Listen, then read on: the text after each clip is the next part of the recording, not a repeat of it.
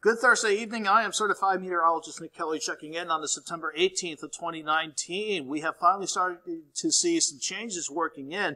Thunderstorm chances have picked up a little today, but they'll really kick up over the weekend and ultimately scrub out some of this heat and humidity. Let's start off with where we've been throughout the course of the day, though. On the September 19th, we have seen partly sunny skies once again over Indigo Sky Casino and Resort just outside of Seneca, Missouri. And that's how most of us look throughout the course of the day. It was those same skies that we've seen yet today and for much of this week that resulted in highs in the lower 90s. 92, when normally we should be at 81 today. Thankfully, though, our cool down on the way begins tomorrow. We're anticipating highs around 80, 81 degrees. So definitely back closer to where we should be for this time of the year. Actually, today, again, with increasing moisture from the tropics, we did see some more random thunderstorms popping up, mainly in southwestern parts of Missouri. We even had a few ones around Grand Lake and trying to clip areas along 69 like Frontenac, Minden Mines, Arma, and up to about Fort Scott and Uniontown.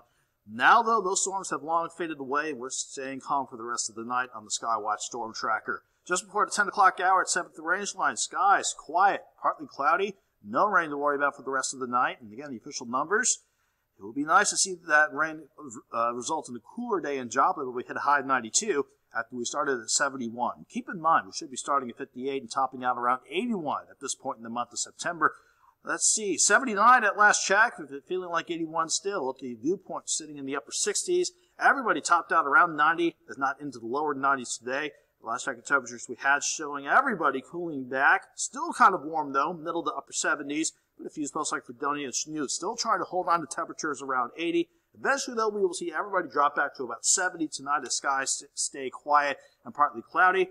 And before we see any thunderstorm chances try to pick back up tomorrow, we'll see if we can get things to warm up, maybe around 77 by noon. But we have seen a slight uptick in the cloud cover and thunderstorms today, not just in our area, but across a good portion of the Central Plains and parts of the Midwest because of increasing moisture from west left of Tropical Depression Imelda still churning over Texas. That's continuing to bring in Gulf moisture.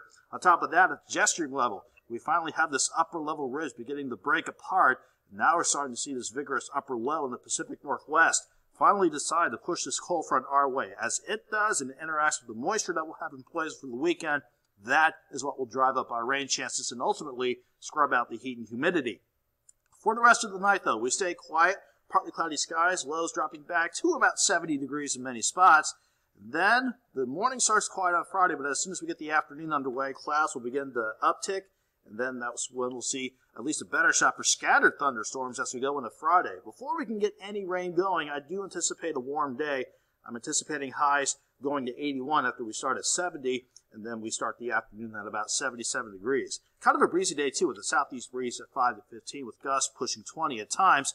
There could be some thunderstorms still around by the time we get the Friday night games started, but I do anticipate getting the games in because we'll be drying out as soon as we get into the rest of Friday night.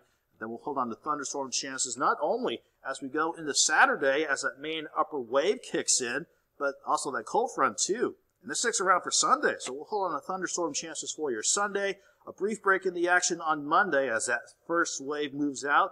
Then we'll see another wave kick in from the western U.S. and kick up our thunderstorm chances again as we head into the middle of next week.